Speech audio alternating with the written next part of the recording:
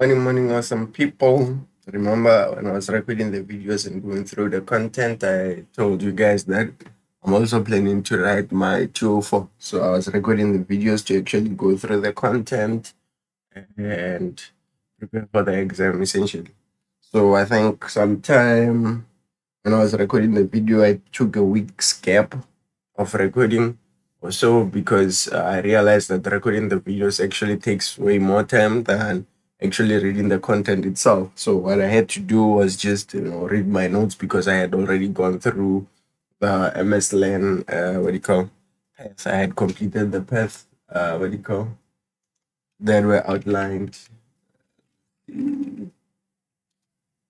that. So I had completed all of the what do you call the modules that are in here. So hence why I decided that because I had already written my notes, I'm just gonna speed through my notes and all of that and stop recording the video so that I could meet my personal target to actually get the certificate that was set up for the 12th of March this year. So cool. Here I'm just gonna share a couple of tips as to what I found in the exam. So what I found was there was not a lot of theory around things like what's the limit RUs that you have, what do you call in a Cosmos DB, say for example, things like how big a blob can be and all of that didn't come in.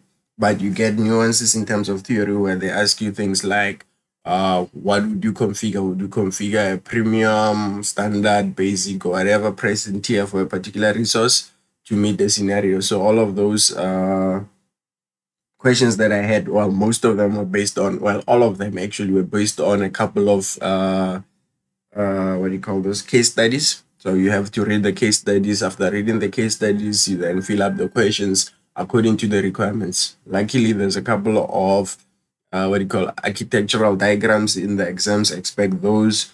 There's requirement statements that basically tell you how the system should work, what should integrate with what not, and all of that. Based on that particular use case, you then set up the relevant solutions or answer the relevant questions thereafter. What I found in the exam was that it felt very, very long. It takes like 1 hour, 30 minutes to write it on Pearson, but then I felt as though it was dragging for a long time, right?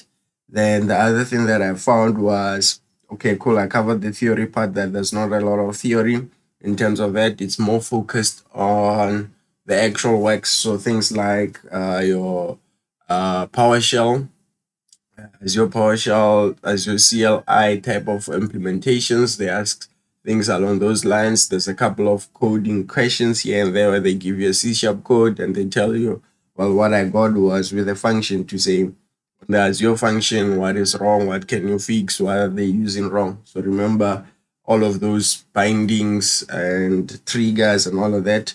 Just know them from a theory perspective, know how they work. So based on my experience from the exam itself, what I decided to do was I'm no longer going to record videos going through all this content in terms of theory. But what I'll do for you guys is because I have the notes already, I'll just copy the notes, put them on the what do you call it? Put them on the coming videos.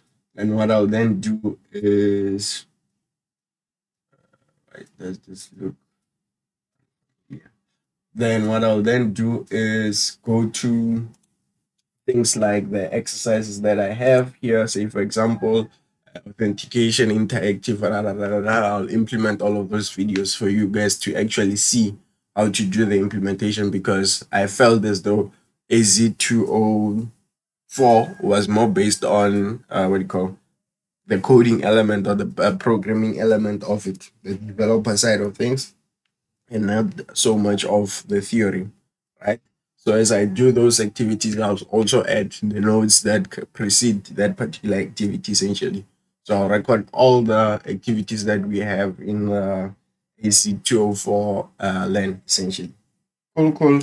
If you have questions, just comment under the video. If you what do you call would like to recommend certain things that I should do for you guys or certain questions that you have regarding the exam, just post them in the video, then I'll try respond as quick as possible. Thank you very much.